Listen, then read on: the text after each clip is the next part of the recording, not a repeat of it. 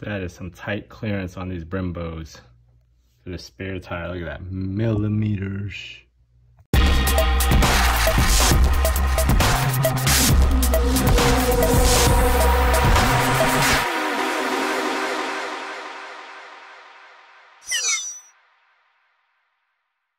Hey guys, welcome back to the channel. So if you saw my budget Brembo build for this IS300 a while back, I sandblasted everything, I got everything prepped and got the calipers all cleaned up. So what I gotta do today is take them off the spindle to fit them using those overkill engineering brackets that I bought a while back to do this retrofit. So stay tuned. To fit these new Brembo brakes on here, the 17Zs, I'm just actually going to take the whole spindle off the car and work on the bench and try to fit it on one side. I'm just doing that just so it makes it easier for me the first time I'm ever doing this. It's totally optional to do it. Most people would probably just leave the spindle and everything on here and try to fit it. But since I'm not in a hurry, I just want to take everything off. So if you saw one of my recent videos where I changed the ball joint boots, I have to pop the 3 ball joints on here, take off the ABS line, and then swing the caliper off and the whole spindle comes right out.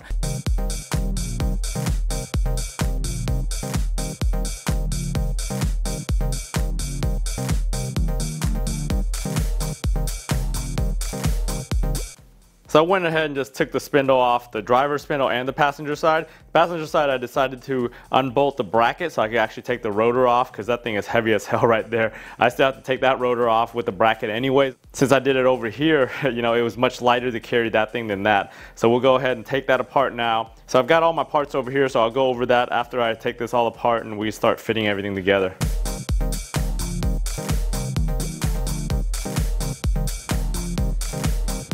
So one of the things we gotta do is we gotta remove these dust shields. This thing's got a huge kind of duct in air for cooling. Trim it down, maybe fold the edges for safety so there's not too many sharp edges, and then using them with those bigger rotors over there. So to take this apart, you need a T25 Torx bit. So I've got one of these on this little gear wrench right here. So yeah, you need something that kind of fits in here just because the hub's in the way. To really take it off without pulling the actual hub itself off, you have to cut this, so I'm gonna have to take some snips and just cut that off so I can actually slide it out.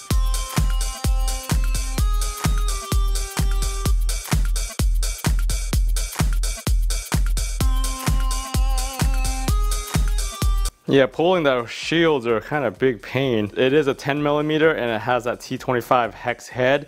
I try to get the gear wrench in there. It kind of gets tight against the hub, so I just use the regular one and then I finished up with the T25. Over here with this shield, it's a triple stamp shield right around that edge, so it's a little bit hard to cut. If you had a grinder or something, you could probably cut it pretty quick.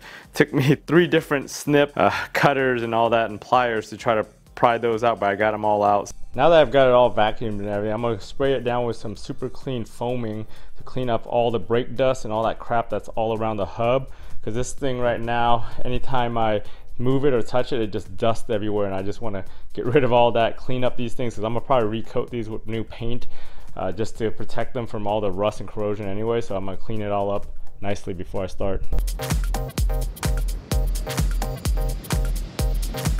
So here we got the parts. So this is a centric rotor for a GS350 F-Sport, the newer like 2012 to 2015, 2016 models. It's a 14-inch rotor, and this is what you need for that 17Z retrofit. So here's the brackets I got from Overkill Engineering. So these 2 brackets are the front brackets, and those are for the rear brackets to get the Brembos on the rear. I'm going to do a rear in a different episode just because I want to keep this short and concise and to the point. So we'll see that in a future episode when I try to fit those on the rear. But as far as the front goes, I decided to buy brand new hardware from Bellmetric. I got all these instructions from Overkill Engineering. He's got a website called 5th Gen Celica or something like that. It requires a login to see all his photos and his posts. You can log into there and he'll give you all the detailed instructions on the bolt sizes and the thread pitch and everything to use. Post down in the description box what I use. I basically followed his instructions. I ordered everything with the correct threads and the correct pitches and the washers and all that. You needed some spacing washers to space the caliper and the bracket. You need some lock washers for your bolts that you're going to use. Then I ended up just picking up these 12.9 strength. These are some of the stronger bolts that they actually offer for brakes and all that. So I ordered 4 for the calipers, then I've ordered 4 more for the brackets to the spindle itself. So a little quick overview of the 17Z calipers. So you got to make sure that you have the 17Zs, not the 18Zs, because the 18Zs do not fit on the IS300. So both of these are 17ZR and ZL, which is for left and right. And then they also have this additional markings right here, which is the code for this, the part number for this. So it's 208432.06.2. So it's important that you find one at least with the beginning numbers. I don't know about the end numbers. That might be just different variations. So those are the main markings you need to look for if you're trying to get these for your IS300. So we're gonna go ahead and mount the brackets onto the spindle. So basically the bracket goes between the spindle and the hub. So on the inside here, and then you use these bolts. These are 12 by 1.75. They're a little bit coarser thread, which is the one that Overkill Engineering used to cut his. The ones for the caliper are the OEM size, which is a 1.5 pitch thread. And these are 30 millimeters long. That's the ones that Overkill recommended. You could go 35, but 35 is just a little bit too long, I believe. So I just go ahead and put the lock washers on. The way that these go on is the skinny side right here goes downward.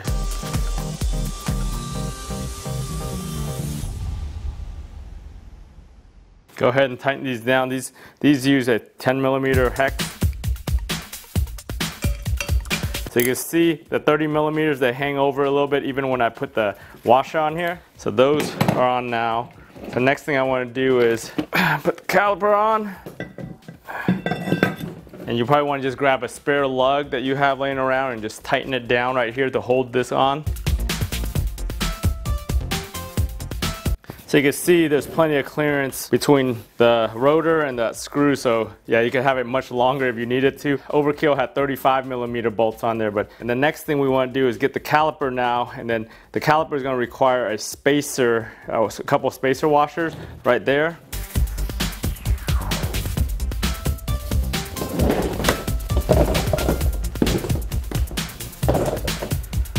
Motherfucker spins too much.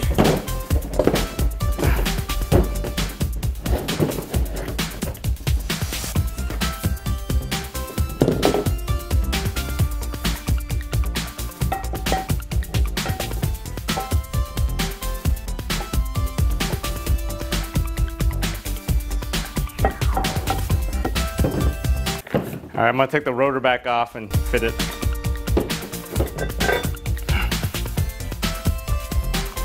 Here's where we need those washers and 2 of these bolts.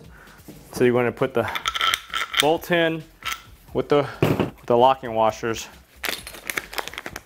2 of these guys to space on the actual caliper itself. 2 of those guys.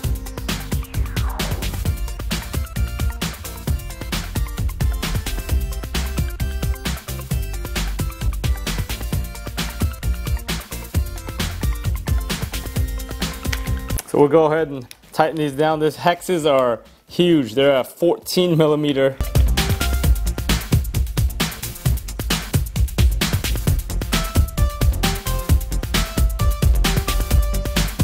Yeah, there's some clearance spots right here that you gotta notch out according to his instructions. So I'm seeing them now where they're gonna interfere.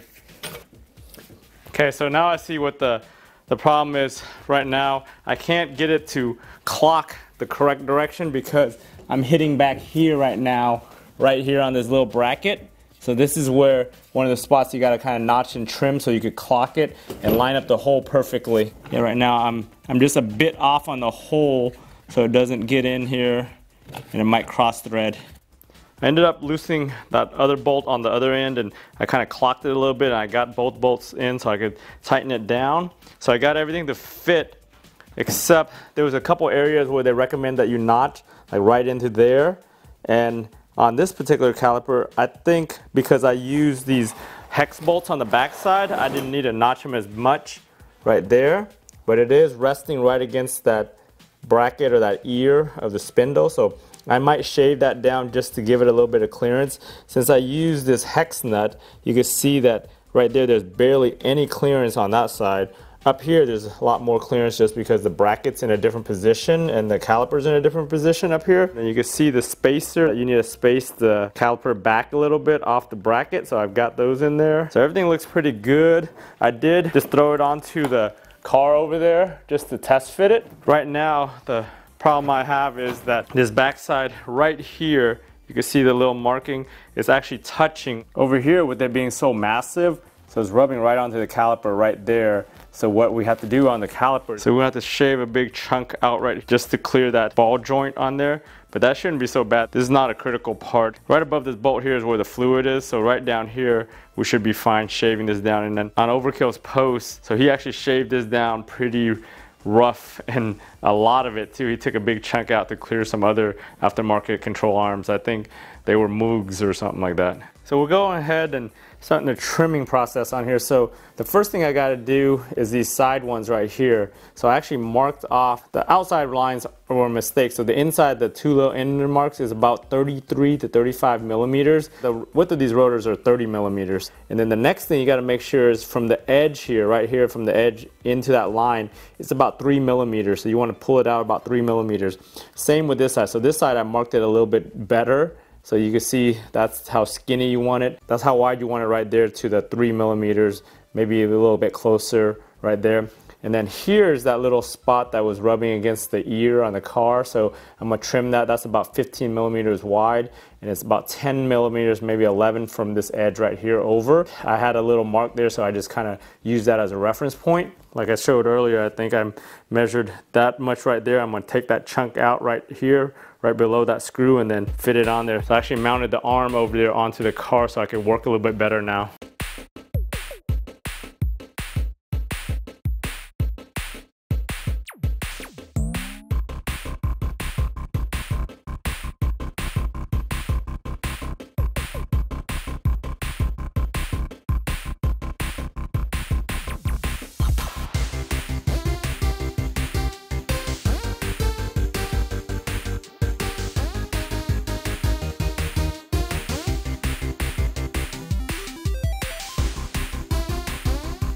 Man, talk about millimeters of clearance. Look at this thing. I had to shave that thing all the way down, and it's barely clearing that steering knuckle right there. I mean, I'm millimeters. I still have to do a little bit of shaving just to get it good, but it's in there. Millimeters of clearance. There's a little spot in here. So I got that to fit pretty well right there on that ear. I just got to do a little bit of cleanup and trim there, and it should be good. So after this, I can go ahead and trim those edges.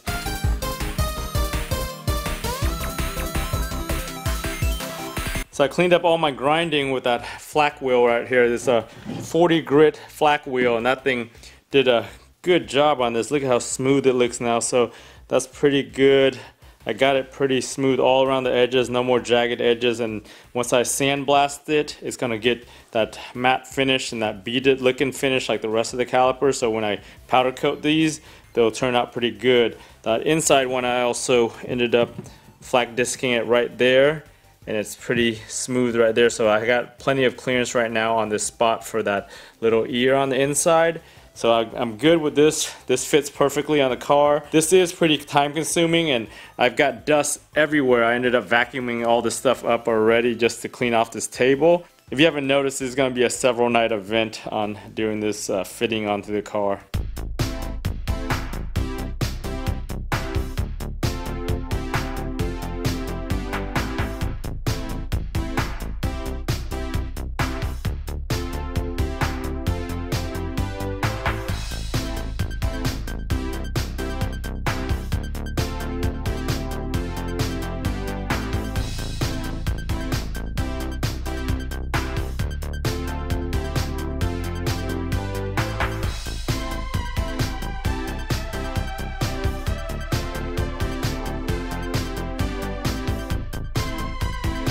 So I tried all my different tools, the bench grinder, the air grinder right there, and then my regular grinding wheel. I had to go down and get a new disc because my other disc was getting too small, so I couldn't get into here. But now that I've got the new disc, I should be able to reach into here and get all this up to here to shave it down. Right now when I test fit it, I'm getting blocked right about here, so I need to go up to maybe another inch up here so I can clear some more material out of here. Same with this side, I gotta clear the material up to about there, and then that should be enough to get the clearance for the disc over here, which I've been testing out.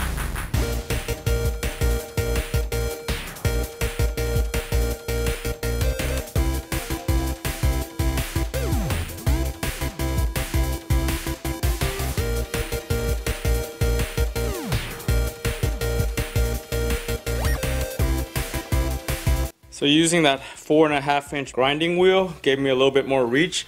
I was able to get much more of the material away from here. I was going a little bit soft on it a little bit, but I just went full send on it just to get as much as I can, because you will need to take off a couple millimeters worth of material there and here just to clear the rotor. My plan is to powder coat these, and then once I powder coat, I'm gonna add a couple more mils of coating or layers on here, so I don't want that to interfere once my powder coat dries on here. So now what I'm gonna do is I'm gonna clean up with that flak disc just to smooth all this stuff out, and then kind of like this right here where it's really smooth. And after that, I'm gonna probably do the other side off camera, and we'll see how both look after that.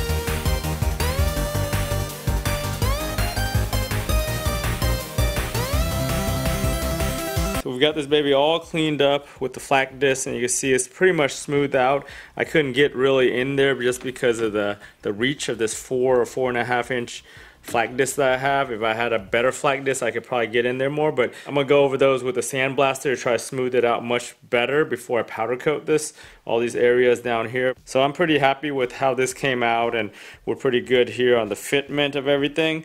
So I'm gonna go test fit this on the car, make sure everything clears, and we'll see how this looks.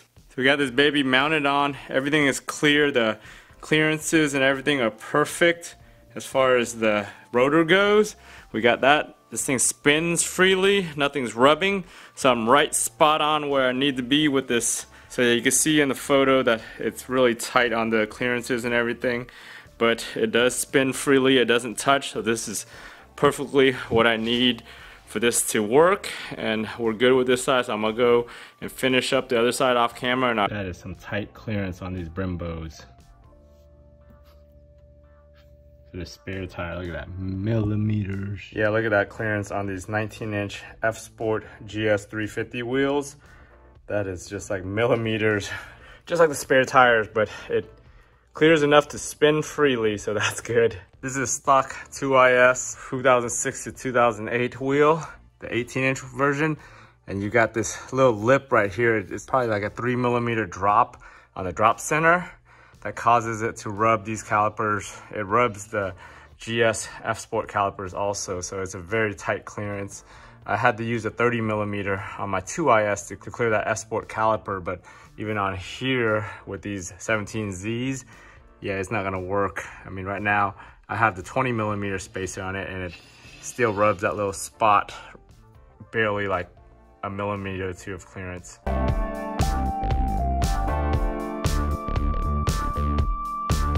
So you can see I got it back into there. I mounted it right now just to test fit it, but everything clears the rotor, it clears the caliper. So it's pretty good as far as the dust shield goes. And the reason why I'm putting the dust shield, because you can see how it angles out right there. It actually matches up with the duct underneath the car here, and it channels air into the rotor and the caliper for cooling. So I kind of wanted to keep that. Plus, I didn't want to have it bare back here where dust and crap from the brakes would get everywhere. So at least this acts as a small dust shield. It doesn't fully cover the rotor, but it's better than having nothing back there right now. So I've got that. I'm going to hit that with some paint just to get it nice and clean, and I'm going to mount it back onto the car. Oh yeah, look at that fitment on these wheels with that huge Brembo caliper.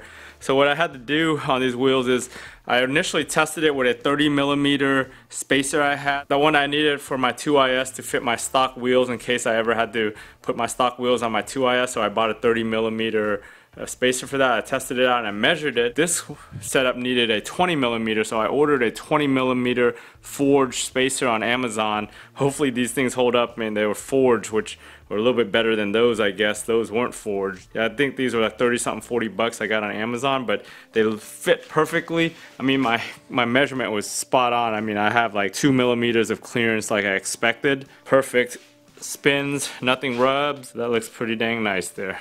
Hey guys, thanks for joining me all the way to the end of this video on fitting these Brembo 17Z calipers onto my IS300. As you can see, it's a lot of tedious work as far as shaving it down, fitting it on the car. I was trying to use the tools I had, but if you had access to more tools that get into those crevices and try to shave it down better, it'll actually take you a lot quicker than it did to me. And I did take a lot of time just kind of, you know, putting it on the car, taking it off, trying to fit it, and the freaking whole garage is full of dust right now. It's all full of aluminum dust. At first I wasn't wearing a mask, but obviously I put on a mask afterwards just to make sure I wasn't breathing in any of that aluminum dust that I was shaving off of here. But overall, not bad for $80 calipers. If you didn't have this much time to tinker around and do what I do, I would definitely recommend just doing ISF calipers on here, the 6-pot ISF calipers, which were on sale for like $300 each a couple weeks ago